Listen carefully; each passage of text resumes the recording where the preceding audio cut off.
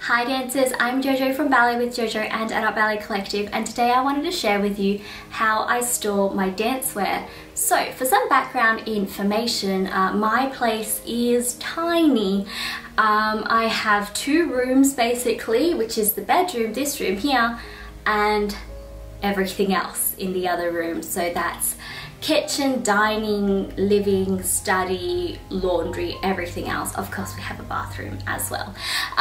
But basically I'm limited for space in terms of storage. So I store all my dancewear in a drawer, which I will show you in a minute. But in terms of accessibility, I also store a lot of my dance shoes that I'm using regularly for coaching in my dance bag, which lives in my wardrobe just over there. We'll take a closer look in a second. Welcome to my closet. Moving downwards, you can see I actually have this bag of tutus hanging. That's actually how I store all my tutus and rehearsal skirts. I don't really have the proper space to store it properly, so this is really efficient for me space-wise. They are kind of just rolled up and stuffed in there as well as possible.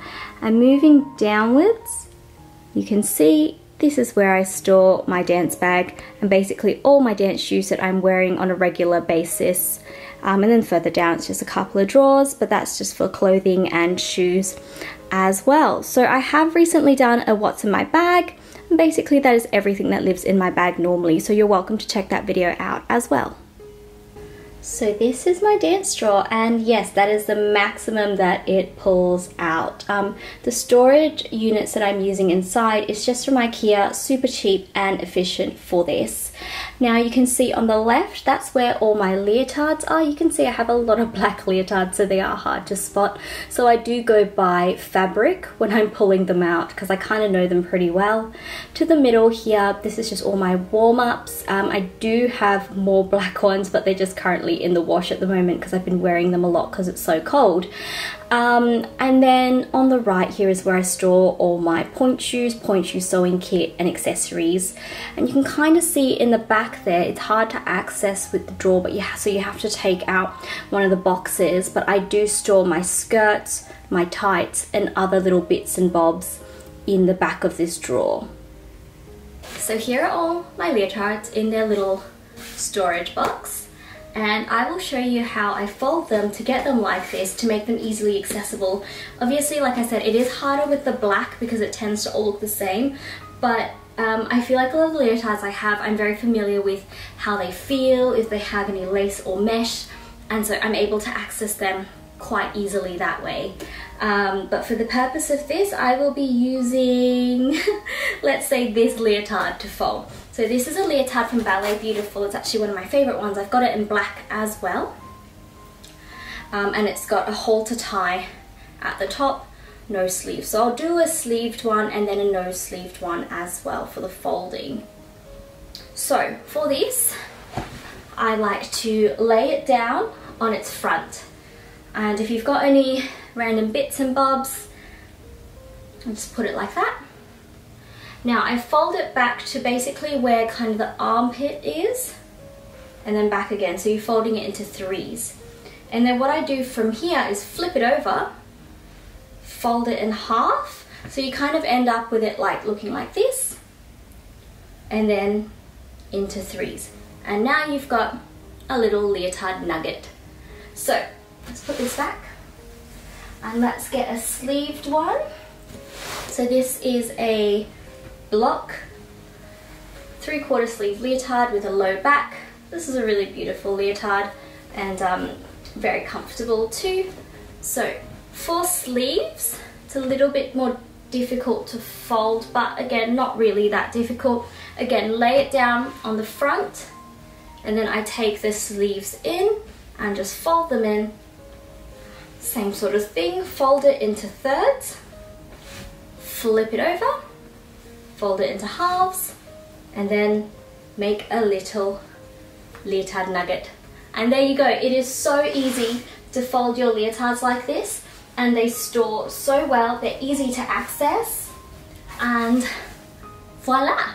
Okay, so we're moving on to skirts and tights. So this is what was in the back of my dance drawer. So I have to take out the leotard section in order to access this, which is a bit annoying, but it's not too bad because I just take it out, pop it on top of the chest of drawers, and I'm able to access this one quite easily. So it's not a huge deal.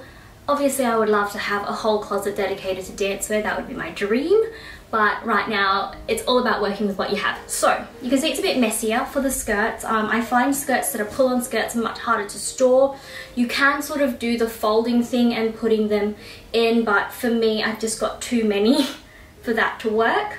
And obviously that doesn't quite work with skirts that have a tie as well, so wrapped skirts. So I kind of just end up balling it and putting it in to fit it as well as possible. So these are my Claudia Dean skirts. That's a Repetto, that's a block, and that's block. So just to show you for the wrap skirts, what I do is I fold them a few times and then I twist the skirt. Don't pull it obviously. If it's a stretchy material you don't want to stretch it. I pop it like this and then I wrap the string or the ribbon around it and tuck it in. And that's how I keep the wrap skirts nice and neat, but as I said, I've got lots of pull-on skirts which don't do that. So yeah, it's a bit hard, but so skirts are basically just piled like that. Again, they're easy to access because I can kind of see the colors and the textures of them. They're all really different. In terms of my tights, this is how I store them. So they're actually at the bottom of this. I've got different colors. I've got black, flesh, and then a few different types of theatrical pink. But I'll show you with these pair of tights how I store them, because they end up like little nuggets as well, which is nice. So easy to access, they don't come undone, and they just stay put where they're supposed to be. So get a pair of tights. And so I fold them so that the convertible part, because I only have convertible tights because I find them the best and the most useful. Convertible tights are the ones with the hole at the bottom. So you can choose whether you want to roll them up. So they could be footless tights, or you can even take it over your heel, or you can just wear them as footed tights as well. So I just like that they are practical in that sense. Okay, so folding these. I fold them so the holes are facing together. It honestly doesn't matter which way you do it. So fold it, lay it down, move this out the way, just lay it down, fold it in. Now it depends on how long your legs are. I've got pretty short legs, so I don't have to fold it that many times. I fold it in half, half again, and then I actually fold it in thirds as well as I can. So it ends up to be like as if you've rolled it. And then what I do is I take the waistband of it, and like how you do socks, I wrap it around on the outside and you get a little tights nugget. There you go. So let's do that again, because I feel like maybe I wasn't clear enough. But it's pretty simple, it's pretty simple. You can practice a few times, but you get your tights. So like I said, I like to fold it with the holes from the convertible facing towards each other. Maybe it's because I worked in retail, so I like having everything the same. And then you fold it once. Make sure you keep flattening it, because if it starts rolling, like on the sides rolling in, it makes it quite difficult and a little bit messy. Half again, and then thirds. So making it as small as you can. You kind of get, like I said, a little roll, and then you take the waistband, and wrap it around. It is so much easier than people think, and it's such a good way to store tights. So it goes right in there and it fits perfectly. And the last section that I'll be doing in my dance drawer, because the other little bit is just bits and bobs, is my warm-up section. So it's all different depending on what the warm-up is. So I will show you with a sweatshirt and also with a wrap how I fold it. So it's easily accessible and you can see what they are. On the side here I have leg warmers and also like a shrug and a tights top. So just different types of warm-ups. But for these, pretty simple. I literally just have them to put them together, fold them, and then I just roll them. So they're nice and tight and they fit in there really well. All right, so let's do a sweatshirt type warm up. So this is my Dance with Repetto sweatshirt. I love this sweatshirt. It's from Ballet Emporium. Highly recommend Ballet Emporium, one of my favorite dance stores ever. So folding this sweatshirt so it fits like that. Have it on its front. Straighten out the sleeves.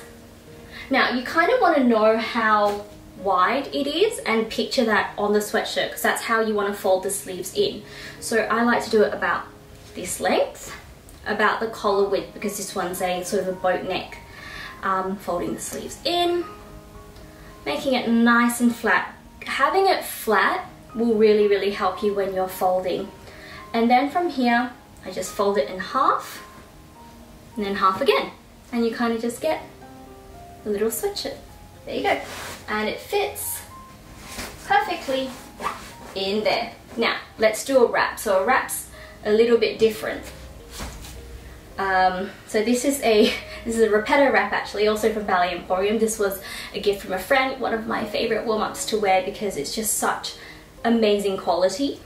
So for this one, I don't put it on the front like I do for everything else, and that's because obviously it opens in the front.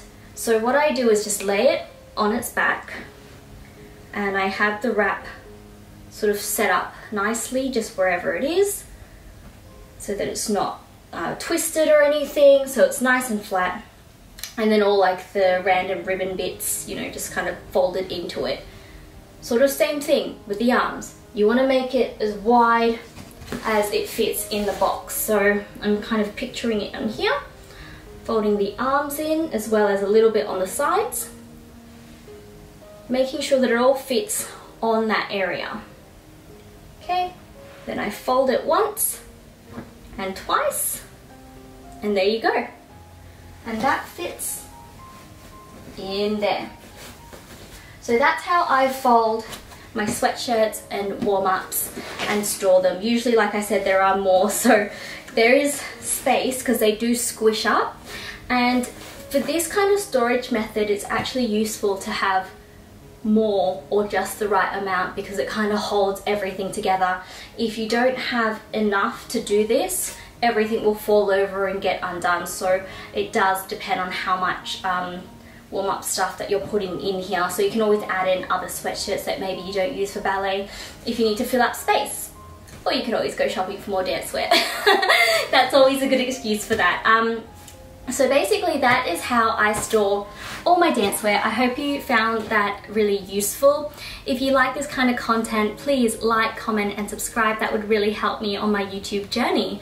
If you have any questions for me, please feel free to send me a DM or comment below, and I hope to see you soon. Bye!